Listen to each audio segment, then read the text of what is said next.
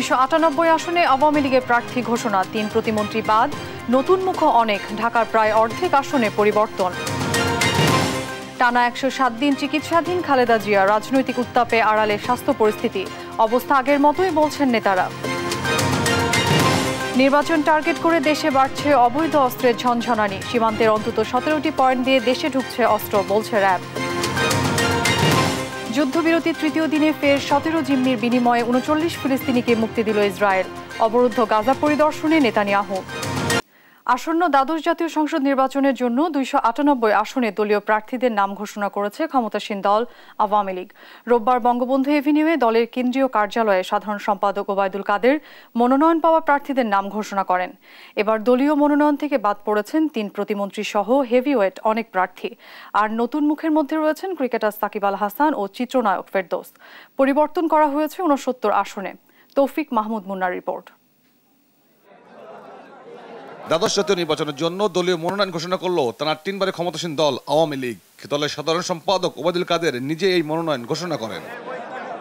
এবারে দলীয় মনোনয়নে বাদ পড়েছেন শ্রম প্রতিমন্ত্রী মনুজান সুফিয়ান ও প্রাথমিক ও গণশিক্ষা প্রতিমন্ত্রী জাকির হোসেন। বাদের তালিকায় রয়েছেন সংস্কৃতি প্রতিমন্ত্রী KM খালিদ। বাদ পড়েছেন হুইপ শামসুল হক চৌধুরী ও সাবেক প্রতিমন্ত্রী ডাক্তার মুরাদ হাসান। এছাড়া বাদ পড়েছেন প্রধানমন্ত্রী শেখ হাসিনার সাবেক সহকারী একান্ত সচিব সাইফুজ্জামান শেখর, FBCC সাবেক সভাপতি শফিল আলম, সাবেক সেনা কর্মকর্তা নাসির উদ্দিন। বাগেরহাট 1 শেখ হেলাল উদ্দিন, বাগেরহাট 2 শেখ তন্ময়, বাগেরহাট 3 হাবিবুর নাহার, বাগেরহাট 4 HM বদিউজ্জামান সোহাগ, ঢাকা 13 জাহাঙ্গীর কবির নানক, ঢাকা 14 মাইনুল হোসেন,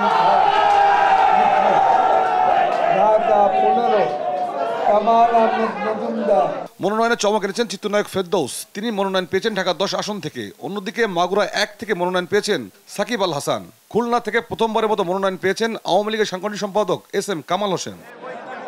এছাড়া মনোনয়ন না পাওয়া তালিকায় রয়েছেন টাঙ্গাইল 5 আসনের বর্তমান সংসদ সদস্য সানোয়ার হোসেন, টাঙ্গাইল 3 আসনের বর্তমান সংসদ সদস্য আতাউর রহমান খান, ফরিদপুর 1 আসনে মঞ্জুর হোসেন ও ফরিদপুর 3 আসনের MP খন্দকার মোশাররফ হোসেন। 4 আমলা পেয়েছেন এবারে নৌকার টিকিট। জামালপুর থেকে আবুল কালাম আজাদ, সুনামগঞ্জ থেকে মোহাম্মদ সাদিক, ফেনী থেকে আলাউদ্দিন আহমেদ চৌধুরী নাসিম এবং নেত্রকোনা থেকে সাদুল হাসান ও নওগাঁ থেকে সৌরেন্দ্রনাথ চক্রবর্তী। আগামী 2-1 দিনের মধ্যে বাকি 2 আসনে প্রার্থীরা ঘোষণা করবে আওয়ামী লীগ। তৌফিক মাহমুদ মুন্না, দেশ টিভি, ঢাকা। দ্বাদশ জাতীয় সংসদ নির্বাচনে প্রতিদ্বন্দ্বিতার জন্য ঢাকা জেলা রিটার্নিং কর্মকর্তার কার্যালয়ে চলছে মনোনয়নপত্র বিতরণ ও সংগ্রহ কার্যক্রম। এ বিষয়ে বিস্তারিত জানাতে সরাসরি যুক্ত হচ্ছেন সহকর্মী ইফতেখার রেজা। রেজা, এখন পর্যন্ত কয়টি মনোনয়নপত্র বিতরণ এবং জমা পড়েছে, বিস্তারিত জানাবেন। ধন্যবাদ অরিন। আপনি জানেন যে গতকাল মনোনয়ন যে ফাইনাল যে মনোনয়ন ফরমের যে ঘোষণা সেটি গতকাল সরকার দল আওয়ামী লীগ সম্পন্ন করেছে এবং জাতীয় পার্টি আজকে যে দলীয় মনোনয়ন ফর্ম বা প্রার্থী নির্ধারণের যে বিষয়টি সেটি আজ বিকেলে সম্পন্ন করবে। এবং আমি আপনাকে জানিয়ে রাখতে চাই যে দ্বাদশ জাতীয় সংসদ নির্বাচনে প্রতিদ্বন্দ্বিতার জন্য রোববার থেকে ঢাকা জেলার 20টি সংসদীয় আসনে 33 জন মনোনয়নপত্র সংগ্রহ করেছেন, মানে শুধুমাত্র গত রোববার বা গতকালকে। এবং 15 নভেম্বর দ্বাদশ সংসদ নির্বাচনের তফসিল ঘোষণার পর 16 নভেম্বর থেকে মনোনয়নপত্র বিতরণ শুরু হয় এবং শনিবার পর্যন্ত ঢাকায় মোট 80টি মনোনয়নপত্র বিক্রয় করা হয়েছে। এবং শনিবার পর্যন্ত 80টি এবং গতকালের 33 জন, সব মিলিয়ে 113 জন সর্বমোট এখন পর্যন্ত মনোনয়ন ফর্ম সংগ্রহ করেছেন। তবে এখন পর্যন্ত কোনো দলীয় বা স্বতন্ত্র যারা প্রার্থী আছেন তাদের এখনও উপস্থিতি লক্ষ্য করা যাচ্ছে না। হয়তো বেলা বাড়ার সাথে সাথে তাদের উপস্থিতি বাড়তে থাকবে এবং যেসব প্রার্থীরা এই আগামী দ্বাদশ জাতীয় সংসদ নির্বাচনে অংশগ্রহণ করবেন তারা তাদের নির্বাচনী এলাকার রিটার্নিং কর্মকর্তার কার্যালয় এবং যে সহকারী রিটার্নিং কর্মকর্তার কার্যালয়গুলো রয়েছে সেখান থেকে সংগ্রহ করতে পারবেন। এবং ঢাকা জেলার জন্য যারা মনোনয়নপত্র সংগ্রহ করবেন তাদেরকে মূলত রাজধানীর সেগুনবাগিচার রিটার্নিং কর্মকর্তার কার্যালয় থেকে সংগ্রহ করতে হবে। এবং গতকাল আওয়ামী লীগের নেতা আফম বাহাউদ্দিন নাসিম এবং একই আসন থেকে বাংলাদেশ তরিকত ফেডারেশনের মোস্তাফিজুর রহমান মনোনয়নপত্র সংগ্রহ করেছেন। এনারা মূলত ঢাকা ৮ আসন থেকে সংগ্রহ করেছেন এবং বিকেলে এই কার্যালয় থেকে মনোনয়নপত্র সংগ্রহ করেন ন্যাশনাল পিপলস পার্টির 2 প্রার্থী ঢাকা 12 আসন থেকে এবং ঢাকা 14 আসন থেকে এবং গত রোববার ঢাকা 2 আসনে 2টি, ঢাকা 4 আসনে 6টি, ঢাকা 8 আসনে 4টি, ঢাকা 9 আসনে 1টি, ঢাকা 11 আসনে ও 12 আসনে 2টি করে এবং ঢাকা 13 আসনে 1টি ও 14 আসনে 7টি এবং ঢাকা 15 আসনে 2টি, ঢাকা 16 আসনে 3টি এবং ঢাকা 17 আসনে এবং 18 আসনে এবং 20 আসনে প্রতিদ্বন্দ্বীদের জন্য 1টি করে মোট 33টি মনোনয়নপত্র সংগ্রহ করা হয়েছে। এবং অরিন, আপনাকে আমি জানিয়ে রাখতে চাই যে তফসিল অনুসারে আগামী 30 নভেম্বর পর্যন্ত যে প্রার্থীরা আছেন, আগ্রহী প্রার্থীরা আছেন যে দ্বাদশ জাতীয় সংসদ নির্বাচনে অংশগ্রহণ করতে চান, তারা মনোনয়নপত্র সংগ্রহ এবং জমা দিতে পারবেন। তো এই ছিল ঢাকা জেলা রিটার্নিং কর্মকর্তার কার্যালয় থেকে সর্বশেষ তথ্য। রেজা, আপনাকে ধন্যবাদ। দর্শক, ঢাকা জেলা রিটার্নিং কর্মকর্তার কার্যালয় থেকে যুক্ত ছিলেন আমাদের সহকর্মী। সরকার পতনের এক দফা আন্দোলন দমন ও নির্বাচন থেকে দূরে রাখতে বিএনপির সক্রিয় সম্ভাব্য নেতাদের একের পর এক সাজা দেওয়ার অভিযোগ করেছেন দলটির নেতারা। তাদের দাবি, মিথ্যা মামলায় নেতাদের সাজা, দলছুট করার চেষ্টা বা বিভ্রান্তি ছড়িয়ে বিএনপিকে ক্ষতিগ্রস্ত করার চেষ্টায় সফল হবে না সরকার। ষড়যন্ত্র, মিথ্যা মামলা ও সাজা দিয়ে আওয়ামী লীগকে পুনরায় ক্ষমতায় যাওয়ার সুযোগ আর দেওয়া হবে না বলেও হুঁশিয়ারি দিয়েছেন বিএনপি নেতারা। বিস্তারিত সাইফুল রিপনের প্রতিবেদনে। দ্বাদশ জাতীয় সংসদ নির্বাচনের তফসিল ঘোষণা হলেও গেল 28 অক্টোবরের সংঘর্ষের ঘটনার পর থেকেই তালাবদ্ধ দেশের অন্যতম বড় রাজনৈতিক দল বিএনপির কেন্দ্রীয় কার্যালয়। দেশব্যাপী আইনশৃঙ্খলা বাহিনীর গ্রেপ্তার অভিযানে আত্মগোপনে দলের অধিকাংশ নেতাকর্মী। কারান্তরীণ আছেন দলের শীর্ষ পর্যায়ের নেতা থেকে শুরু করে কয়েক হাজার নেতাকর্মী। এদিকে 2013 থেকে 18 সাল পর্যন্ত দায়ের করা বিভিন্ন নাশকতার মামলা নিষ্পন্নের কাজও চলছে নজিরবিহীন গতিতে। 25 নভেম্বর বুধবার একদিনেই 5টি মামলায় রায়ে সাজা হয়েছে 179 জনের। অক্টোবর ও নভেম্বর 2 মাসে 27টি মামলায় এরই মধ্যে সাজা দেয়া হয়েছে 449 জন নেতাকর্মীকে। গেল 6 মাসে 33টি মামলায় বিভিন্ন মেয়াদে সাজা হয়েছে বিএনপির 582 জন নেতাকর্মীর, যাদের মধ্যে রয়েছেন দলের কেন্দ্রীয় নেতা সহ জেলা পর্যায়ের সক্রিয় নেতারা। যে কোনো সময় আসতে পারে আরও শতাধিক মামলার রায়। স্বাভাবিক প্রক্রিয়ায় বিচার কাজ চলছে সরকারের পক্ষ থেকে এমন দাবি করা হলেও বিএনপি নেতাদের অভিযোগ, রাজনৈতিক কারণেই ন্যায্য বিচারের অধিকার থেকে বঞ্চিত করা হচ্ছে বিএনপি নেতাকর্মীদের। বলছে যে ইঙ্গিত যা খারাপ ইঙ্গিত যাচ্ছে যে আইন মন্ত্রণালয়ের নিয়ন্ত্রণেই নীল মাদলের সাজানো হচ্ছে। এবং এইসব মামলাগুলোর মধ্যে বেশিরভাগই কোনো সাক্ষী প্রমাণ আনতে পারতেছে না। 3-4 সাক্ষী দিয়ে কিন্তু আইনেই তাদেরকে সাজা দিয়ে দিচ্ছে। তাদের প্রাথমিক সাজা দেওয়া পরে যাই হোক আর কি, এটা সবকিছু রাজ্যের উদ্দেশ্য করছে। দলটির নেতাদের দাবি, চলমান আন্দোলন দমন আর নির্বাচন থেকে বিএনপিকে দূরে রাখতে যত কূটকৌশলী নিক সরকার তাতে সফল হবে না। সবাইকে সাজা দিয়ে সাজাপ্রাপ্ত করে যাতে নির্বাচন না আসতে পারে সেই ব্যবস্থা করতেছে।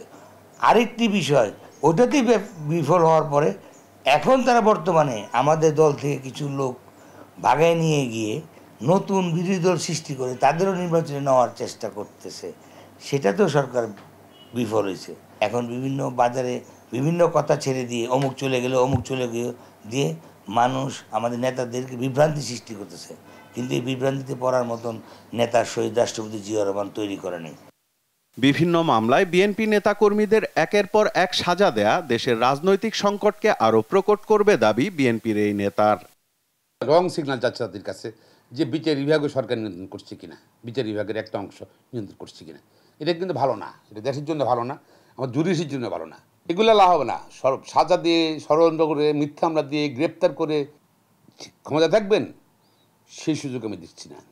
বিএনপির দেয়া তথ্য অনুযায়ী 28 অক্টোবর দলটির মহাসমাবেশে সংঘর্ষের ঘটনার পর থেকে 25 নভেম্বর পর্যন্ত সারা দেশে দায়ের করা 800-র বেশি মামলায় আসামি 68,803 জন। আহত হয়েছেন 8,119 নেতাকর্মী আর গ্রেপ্তার 19,196 জন।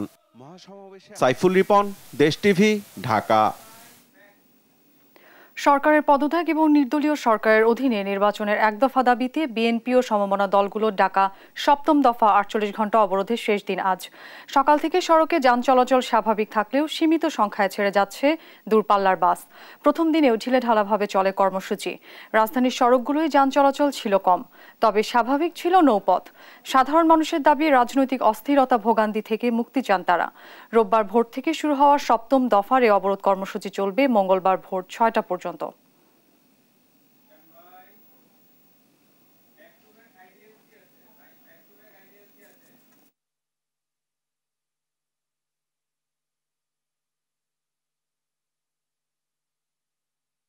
টানা ১০৭ দিন চিকিৎসাধীন বিএনপি চেয়ারপারসন বেগম খালেদা জিয়া। গেল ২৬ অক্টোবরে মার্কিন ৩ চিকিৎসক লিভারের অস্ত্রোপচার শেষে ফিরে গেছেন দেশে। বর্তমান উত্তপ্ত রাজনৈতিক পরিস্থিতির পর থেকে তার স্বাস্থ্য পরিস্থিতি নিয়ে দলের পক্ষ থেকে জানানো হয়নি কোনো তথ্য। তবে নেতারা বলছেন বিএনপি চেয়ারপারসনের অবস্থা আগের মতোই। আজিজুর রহমান কিরণের রিপোর্ট। রাজধানীর এভারকেয়ার হাসপাতালে এখনও চিকিৎসাধীন আছেন BNP chairperson Begum Khaleda Zia. Arthritis, liver cirrhosis সহ বিভিন্ন জটিলতা নিয়ে ৯ আগস্ট ভর্তি হয়েছিলেন হাসপাতালে। সেই হিসেবে ১০৭ দিন ধরে চলছে তার চিকিৎসা। দলটির পক্ষ থেকে বারবার উন্নত চিকিৎসার জন্য তাকে বিদেশে পাঠানোর দাবি জানানো হয়। ৮ অক্টোবর সংবাদ সম্মেলন করে একই দাবি জানান এভারকেয়ার হাসপাতালের ১৯ সদস্যের মেডিকেল টিমের প্রধানও। আমরা যা করছি এটা একটা সাময়িক তাৎক্ষণিক জীবন রক্ষাকারী সংক্ষিপ্ত ব্যবস্থা। বিদ্যমান আইনে বিদেশে চিকিৎসা আইনি জটিলতার কথা বারবার তুলে ধরে সরকার। এমন প্রেক্ষিতে ২৫ অক্টোবর ঢাকায় আসেন যুক্তরাষ্ট্রের জনস হপিংস ইউনিভার্সিটির স্কুল অব মেডিসিন বিভাগের ৩ বিশিষ্ট চিকিৎসক। দিনভর মেডিকেল টিমের সঙ্গে বৈঠক এবং মেডিকেল রিপোর্ট পর্যালোচনা করেন বিশেষজ্ঞ চিকিৎসক প্রতিনিধি দল। পর্যবেক্ষণ শেষে ২৬ অক্টোবর সন্ধ্যায় ফুসফুসে পানি জমা ও রক্তক্ষরণ বন্ধে ট্রান্সজুগুলার ইন্ট্রোহেপাটিক পোর্টোসিস্টেমেটিক স্ট্যান্ট যা টিপস পদ্ধতির সফল অস্ত্রোপচার শেষ করেন মার্কিন চিকিৎসক প্রতিনিধি দল। এরপর থেকেই দলটির চেয়ারপারসন বেগম খালেদা জিয়ার স্বাস্থ্য পরিস্থিতি নিয়ে তেমন কোনো তথ্য দেয়নি দলটি। আজিজুর রহমান কিরণ, দেশ টিভি, ঢাকা। আগামী জাতীয় সংসদ নির্বাচনকে টার্গেট করে দেশে বাড়ছে অবৈধ অস্ত্রের ঝনঝনানি। আইন শৃঙ্খলা বাহিনী শক্ত অবস্থানে থাকলেও ধরাছোঁয়ার বাইরের ব্যবহারকারীরা। বাংলাদেশ, ভারত ও বাংলাদেশ মিয়ানমার সীমান্তের অন্তত ১৭টি পয়েন্ট দিয়ে দেশে ঢুকছে অস্ত্র। জানুয়ারি থেকে র্যাবের হাতেই গ্রেফতার ২৪৫ জন। উদ্ধার হয় প্রায় ৪,০০০ অস্ত্র, বিস্ফোরক দ্রব্য। মাসুদ মোস্তাহিদের রিপোর্ট।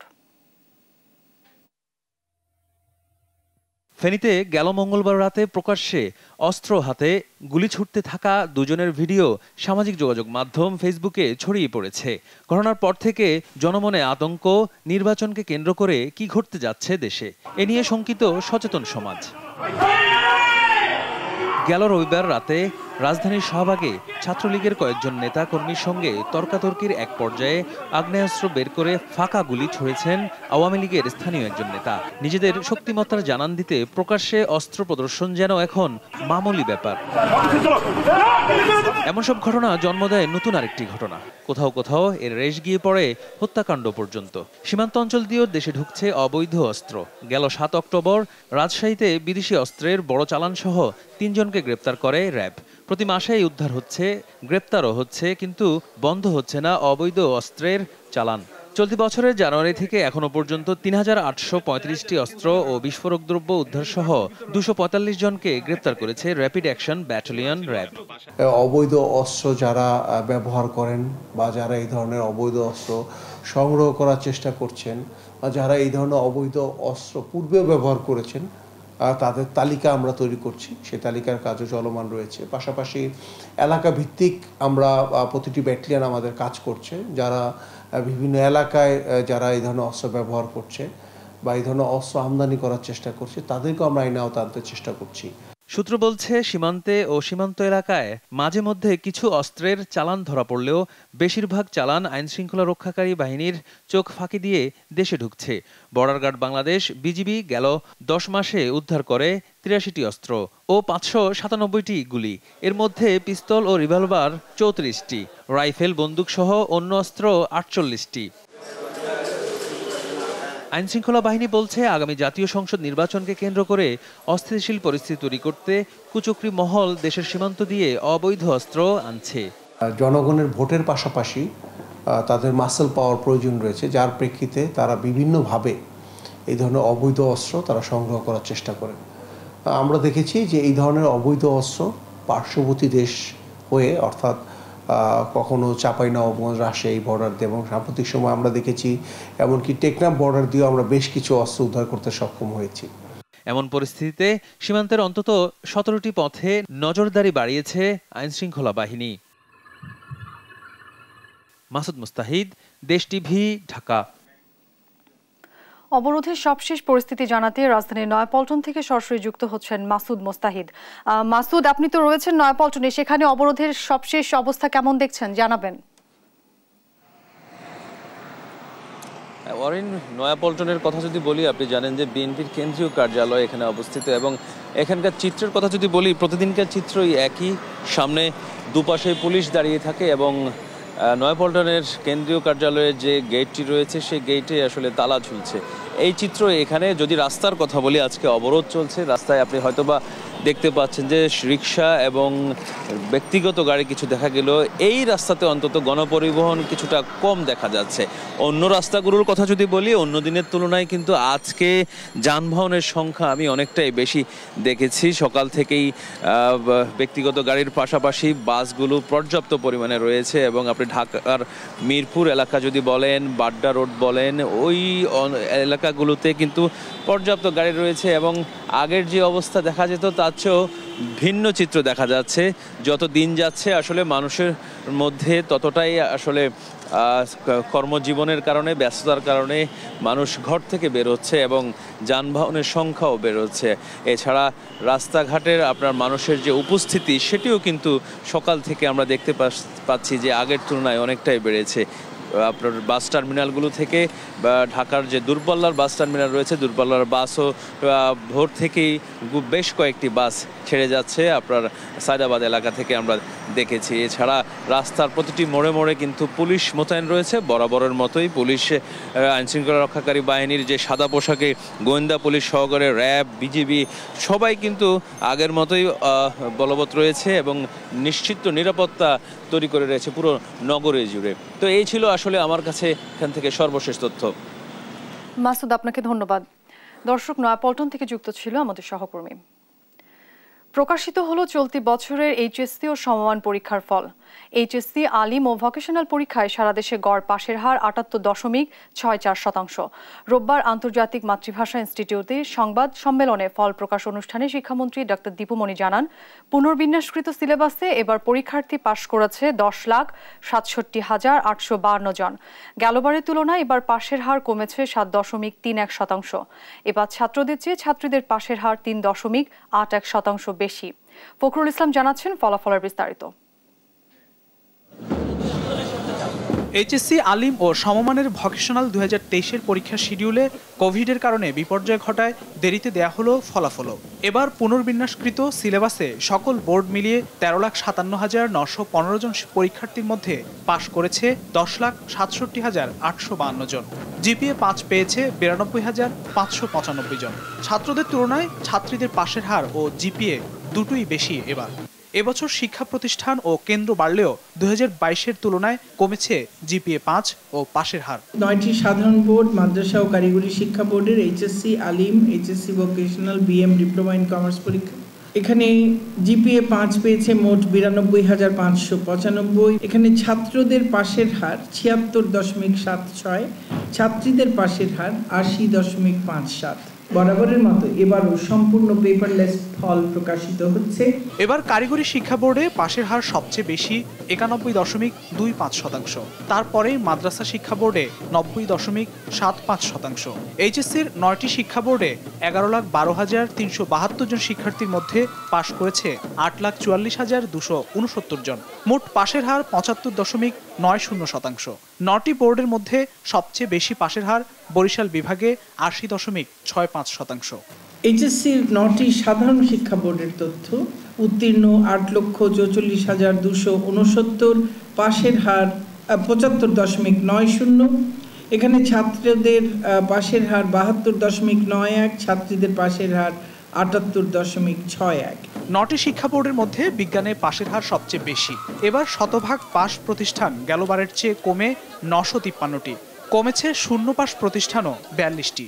এবার বিদেশের ৮ কেন্দ্রে মোট ৩২১ পরীক্ষার্থীর মধ্যে ৩০৩ জন পাশ করেছে। বিজ্ঞানে ছাত্র পাশের হার ৮৭.৪৩, ছাত্রীদের পাশের হার ৮৮.25। এবছর সকল শিক্ষা বোর্ডের ছাত্রের চেয়ে ছাত্রীরা ৩.৮১ ভাগ বেশি পাশ করেছে এবং ৬,১৩৫ জন বেশি ছাত্রী জিপিএ ৫ পেয়েছে। পরীক্ষার্থীদের বলবো, যদি মূল্যবোধ তৈরি না হয় তাহলে শুধু বেশি নম্বর পেয়ে কি হবে। স্বদেশ প্রেমে যদি উজ্জীবিত হও, নিঃস্বার্থ চিত্তে তোমরা মানব কল্যাণে নিবেদিত হও, এটি আমাদের প্রত্যাশা। শিক্ষামন্ত্রী জানান, পরীক্ষার্থীরা ফল পুনর্নিরীক্ষার আবেদন করতে পারবেন ২৭ নভেম্বর থেকে ৩ ডিসেম্বরের মধ্যে। ফখরুল ইসলাম, দেশ টিভি, ঢাকা। শেষ করব সংবাদ সকাল, তার আগে সংবাদ শিরোনামগুলো জানিয়ে দিচ্ছি আরও একবার।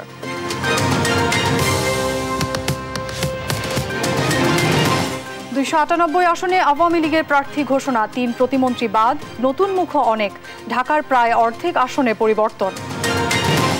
টানা ১০৭ দিন চিকিৎসাধীন খালেদা জিয়া, রাজনৈতিক উত্তাপে আড়ালে স্বাস্থ্য পরিস্থিতি, অবস্থা আগের মতোই বলছেন নেতারা। নির্বাচন টার্গেট করে দেশে বাড়ছে অবৈধ অস্ত্রের ঝনঝনানি, সীমান্তের অন্তত ১৭টি পয়েন্ট দিয়ে দেশে ঢুকছে অস্ত্র, বলছে র্যাব। যুদ্ধবিরতির তৃতীয় দিনে ফের ১৭ জিম্মির বিনিময়ে ৩৯ ফিলিস্তিনিকে মুক্তি দিল ইসরায়েল, অবরুদ্ধ গাজা পরিদর্শনে নেতানিয়াহু। লা লিগায় কাদিজকে ৩-০ গোলে হারিয়ে শীর্ষে রিয়াল মাদ্রিদ, প্রিমিয়ার লিগে একই ব্যবধানে ম্যান-ইউর কাছে হারল এভারটন। এই ছিল এখনকার সংবাদ সকাল। আমাদের পরের বুলেটিন সকাল ১১টায় দেশ জনপদ লাইভ দেখার আমন্ত্রণ রইল। এছাড়া দেশ টিভির সর্বশেষ সব খবর পেতে ভিজিট করুন www.desh.tv। ফেসবুকে আমাদের সঙ্গে যুক্ত থাকুন দেশ টিভি অথবা দেশ টেলিভিশন পেজে। এছাড়া সর্বশেষ সব ভিডিও পেতে ইউটিউবে আমাদের হ্যান্ডেল @দেশ টেলিভিশন অথবা @দেশ টিভি নিউজ লিখে সার্চ করুন। ধন্যবাদ।